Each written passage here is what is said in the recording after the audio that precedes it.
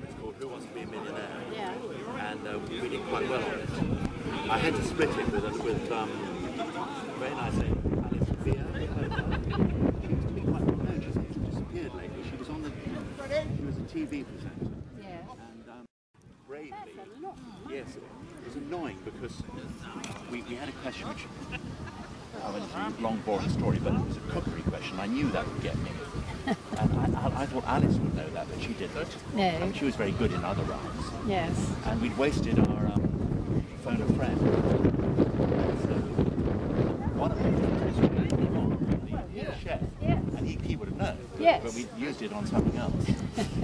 And does that still happen? Who Wants to Be a Millionaire? no, it's stopped now. Yes. Apart from anything else, poor Chris Tarrant's he had a stroke. Oh. So I don't think he's operating 100%. But I think it had run its course. Yes. But it was huge all over the world. You know, and, now I'm going to get a mic.